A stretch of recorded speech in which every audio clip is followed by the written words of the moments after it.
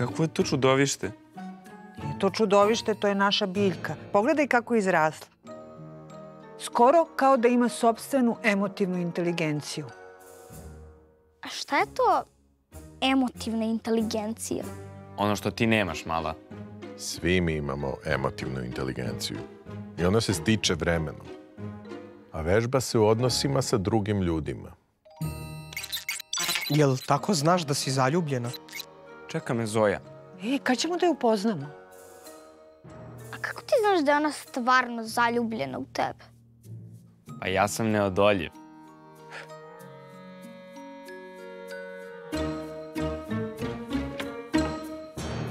Svi imaju taj emotivni život, o kom priča i Mimičo. Samo se meni ništa ne dešava. Znaš, kad sam bila u tvojim godinama, ni meni se ništa posebno nije dešavalo na tom planu. Mislim, imala sam neke simpatije, ali to su uglavnom bili drugari. Ja sam imao simpatija. Pa, mislim, imao sam puno njih. Jurile me, mislim, razne. Ajde, otvorite se malo. Juče si dobio džeparac. Izvodim Zoju. Ne želim da idem ko neki slijepac tamo. Kad si zaljubljen, da li moraš da budeš i bogat? Ljubav se ne kupuje. U moje vreme bilo je dovoljno bioskop i sladoled. Ajde. Vi ne razumete kako se to danas radi. Dobit ću alergiju od tog njegovog parfema. Dobro, ni Tara nema simpatiju.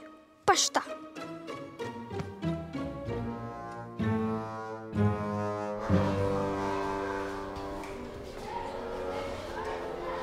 Mora da je Miloš to napisao. Mislim, da. I to je neki dokaz. U razredu ne postoji takva kombinacija imena. Možda Tadija i Miona. Mina, Mimičo kaže da je prvi znak emotivne inteligencije kad možeš da osjećaš radost za sreću drugih. A ti radiš sve suprotno. Pa samo sam...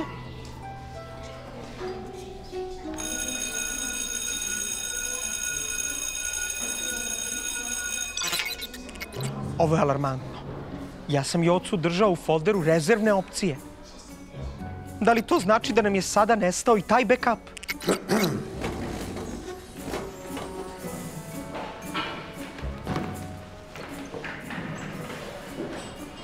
Redar, ko je redar? Anđelkovićeva. Šta je ovo?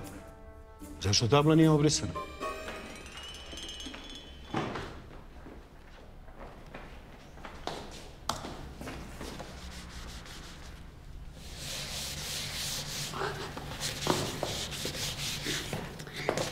Doneću ti još brojeva, ova serija je moćna. Važi, Anči. Možda još uvijek nije kasno da nam Joca postane simpatija. Ej, Joca! Mina! Hoćeš da se vratiš sutra do mene da prođemo biologiju pred kontrolni? Ono, o simbiozi. Nisam siguran da se to tako radi. Da li se to tako radi? Možemo da napravimo i kokice i da pogledamo neki film. Može, to zvuči super. Da li ta emotivna inteligencija podrazumeva da si u stanju da nekome otmeš simpatiju?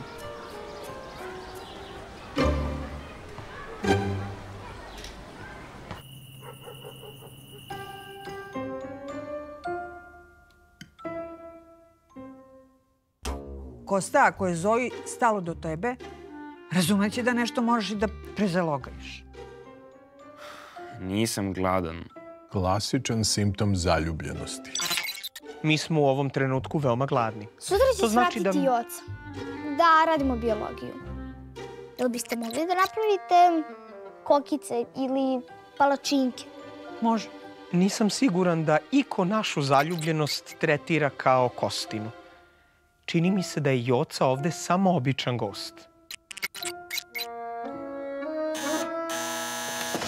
Ja otvaram vrata. Slušajte vamo. Znači, nemojte da ste me izblamirali. Zoja i ja idemo pravo u sobu da gledamo film. Bez ispitivanja šta je rade roditelji i tih ostalih krinđeva, okej?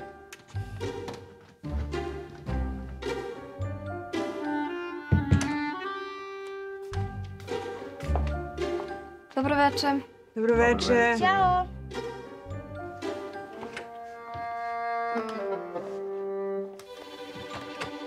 Baš je fina. Se lepo javila. Vole je dobar dečko, nemamo razloga da sumnjamo u njegov izbor. Znači, sutra će svratiti Joca. Slobodno vi radite. Da. Nećemo mi da vam smetamo. Evo možete i ovdje u trpezariji s ovim velikim stolom. Biologija, ili tako? Tako je, mama, biologiju. Trebe.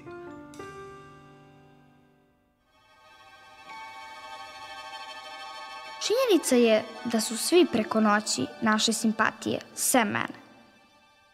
Da li to znači da sam ja, kako to kažu Mimičo i Tara, emotivno nezrela? Volela bih da sam 8. razred i da imam simpatiju i da i mene neko zove u bioskop.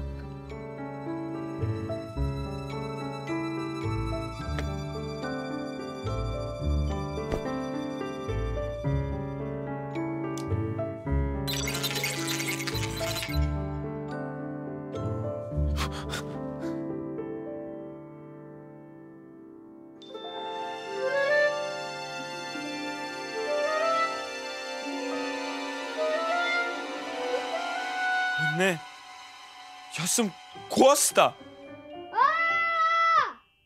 Ja sam Mina! Šta se dogodilo? Ja sam Mina! Naravno da si ti, dušo. To je nešto najlepše na svetu. Ne, sve je u redu. Sanjala je. Noćne more i to. Hajdemo na doručak.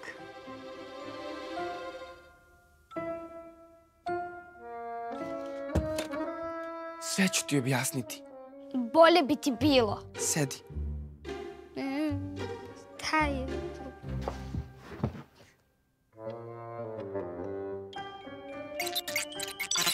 Drago mi je.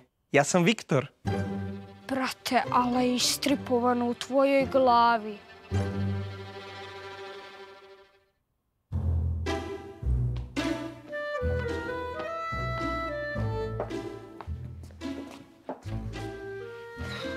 Šta si sve nagurala u ovu torbu ko kamenje da nosim?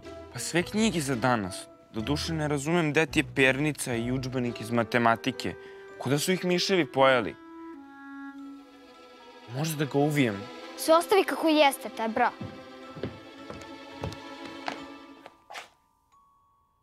Neću da nosim sendvič ko neki balavac.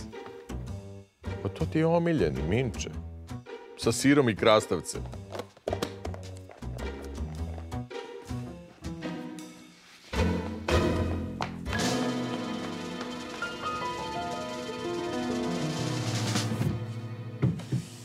Jer tebi Mina malo čudna. A te Kosta?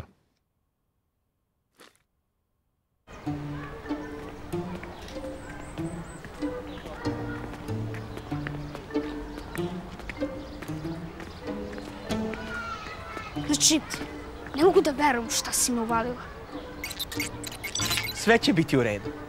Ovo je samo jedan mali eksperiment za bolje upoznavanje ljudske empatije. I generalno. Ignoriše Viktora. Ne radi on to stalno. I ti si svo vreme kiborg. Znao sam.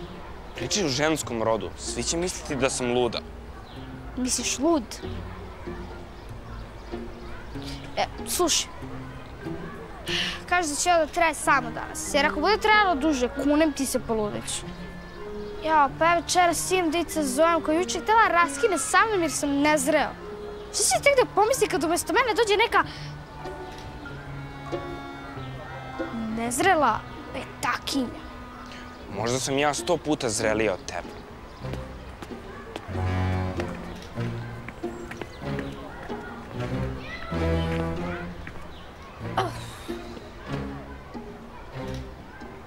Nemoj tako sediš ko neka seka persa. Ti nemoj slučajno da si mi pokvario neku ocenu. Uložila sam ogroman trud da imam peticu iz istorije. Kod Gavre. Slušaj, ceo 5. razred sam ga zagovarao. Prepusti ti njega meni. Samo nemoj da zabraveš sa Zojom, kumim te. Kad zabija taj dejt, nego naš. Ne mogu sad da talasam. Ja imam dejt. Sa Jocom. Zato si ti potrudi da budeš fin i, kako to kaže Mimi Čo, ženstven. Tara je u osetljivoj fazi. Zaljubljena je u Miloša, a ne zna da je on iskorišćava. Budi fin. Treba da sjedam da cičim sa tom smaračicom. 3 pravila. Ignoriši debelog Zoću za moje i tvoje dobro. Ne baziri se na udvaranje Milice, cvikerašice i ganjanje od 5. razreda. Nije cool. I povedi računa kako govoriš da mi ne upropastiš reputaciju. Jao, Mina! Moram da ti pričam.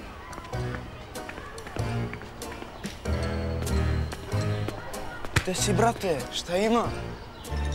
Priča, kako ide sa Zojkicom? Pa, baš lepo. Mislim da smo pronašli neki zajednički jezik i da je baš fina osoba. Znaš kako se lepo upoznala sa mamom i tatom? Znači, šta misliš? Da za bioskop obučem onu moju plavo haljinu sa tuflama ili da idem više casual sa farmerkama i majicom? Ma tebra, te tufne su okej. Ćao, Miloše. Ej, Tari, da li bi mogla da mi pozimiš domać iz biologije? Nisam stigao zbog treninga. Hvala. Nego, ja se vidimo veče. Ložite, batice. Hoću da kažem, ne sviđaš mu se ti. Sviđaju mu se tvoji zadaci. Kakva si ti drugarica? Pa, samo sam, pa... Ne mogu ovaj red da... Što si prepisivo, bato? Prepisivo si. Aj, šetaj. Mina, jel ostaje onaj dogovor za popodne? Imam neke druge planove, drugi put. Drži do sebe. Dobro jutro, radni narode! Anđelkovićeva, nisi u kafani? Anđelkovićeva. Ajmo da čujemo šta ti znaš o Mesopotamiji, na primjer. Sećam se, mislim, nije mi se baš sleglo gradivo, ali naravno daću sve od sebe. Prego što počnem, mislim da ste vi dužni razredu priču o čuvenom golu preko glave. Biće to kraća priča ako insistirate, sigurno mlađe od Mesopotamije. Bio je divan sunčan dan. Utakmica tek što je počela, osjetim dolazi mi lopta s jedne strane. Jo, brate, da vidiš kako je ova ima. Šta ti jesi, dobro? Da, dobro sam. Nešto mi je upalo oko. Ili verovatno alergija. Uopšte nisi faca, Borise. Pazi malo. I prestani da nam dosađuješ tim odvrtim slikama. Na času smo. Hoću se preslišam. A u autu uvela u redova Zoja. Prestani tako da pričaš o mojoj devojci. Ti si okej, Milice. Izvini što te ignorišem od 5. razreda. Deluješ kao stvarno divna osoba. Dobar dan, deco. Možemo odmah da počnemo. Jel nastavnica uvek ovako kasni?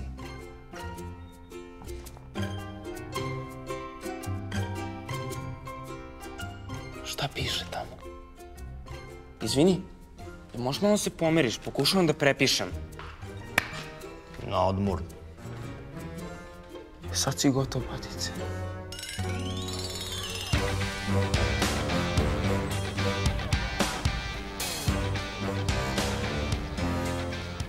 Ne mogu da verujem, jer sam ti rekao se ne kačiš sa ludim Zoćom. Mi nije dao da pratim nastavu.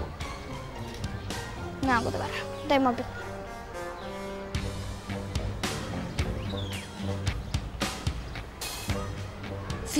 Vidi koliko poruka, ništa nisi odgovorila. Dobro je. Ništa nisi lajkovala Zoji, vidi 5 slika, 5, alo, 5. Izvini, ali morala sam da se krijem od Zoće. I sam malo da ti zaredem još jednog keca iz matematike. Ti ne pratiš ništa na času. Nemaš ni jednu lekciju svesti do kraja. Morala sam da odglumim alergiju i ono što Mimi Čo zove napad panike. Evo, svi će misliti sam slabić. Nisam je da pominjala tu Mimi Čo. U stvari jesam, jednom. Čula Zoja? Mislim da je se svidelo što je citiram. Samo da mi ne zabraš večerašnji dejt, kumic. Ja sam makar tebi skinuo hiocu s vrata. Šta? I Taru. Koja plačljivica i folirantki. Ali oni su moji prijatelji. Beži!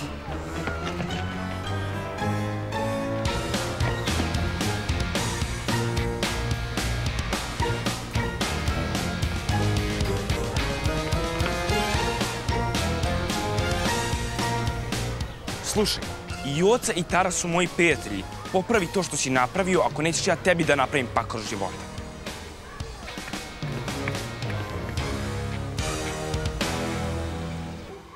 Stvarno nisam verovala da je toliki skot. Znam da nisi htjela da me povrediš, ali drago mi je što si mi to otkrila.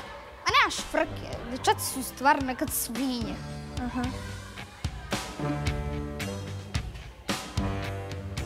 Joco, sorry za ono danas, ukebao me Gavrilo pa sam... U svakom slučaju, vidimo se popodne oko te biologije. Ali mogu ja da svratim? Ne mogu sad da budem sama. Ma možeš.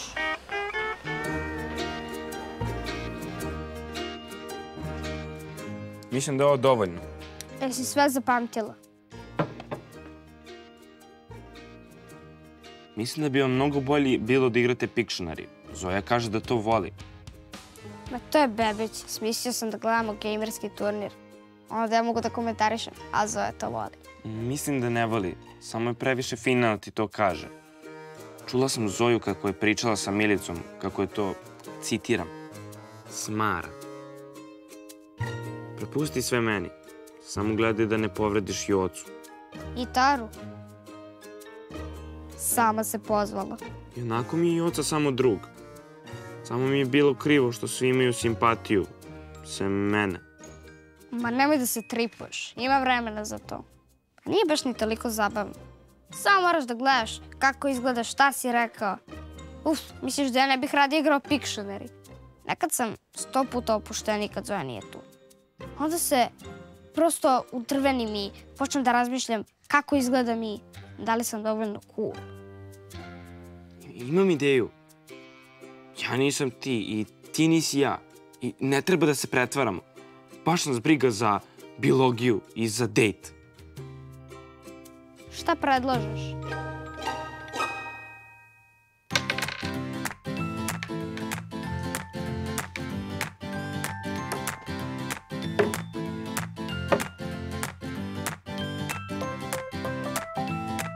Gusar! Gusar koji uzima blago! Kako? Čovek, dijamanti, kovčeg zlata. Drvo. Kovčeg. Gde sam ga Maksimović? Gusar, durbin, tabla. Glumac. Žmun. Kovčeg zlata. Leva. Čovek koji peva. Pevač. Bure. Kreće se. Tadam. Ne prepoznajem rođenu sobu. Kako si je spremila. A ni mene, kako si me sredila. Pa spremila sam i za slučaj da Zoja uđe da ostavi jaknu. Devojčice uglavnom ne vole smrdljive čarape. Au, nije lako biti Mina.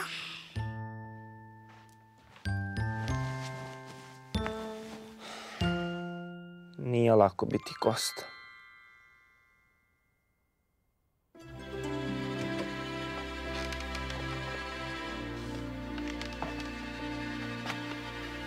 Bože. Konačno i ovo da doživimo. A baš sam se pitao kad će prestati da se koškaju. I da se razumeju malo više.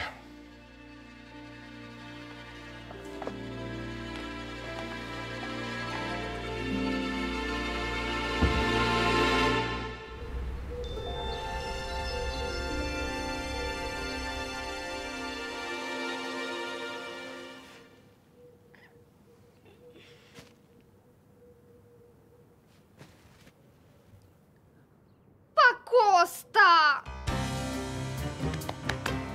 Vidi!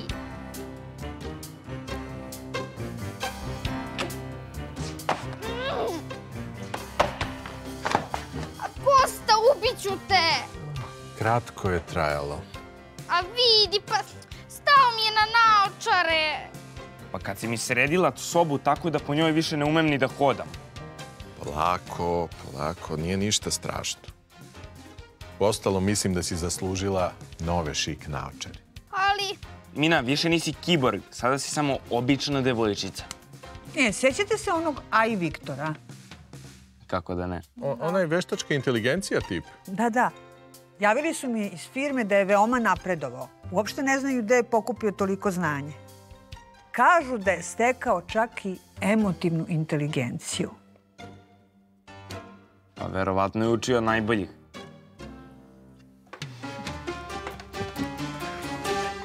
Meni.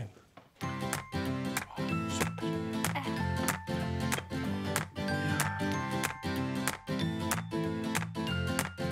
Ćao, drugari! Sad je trenutak da i vi razmislite o temi ove epizode. I skenirajte QR kod i poslušajte Viktora.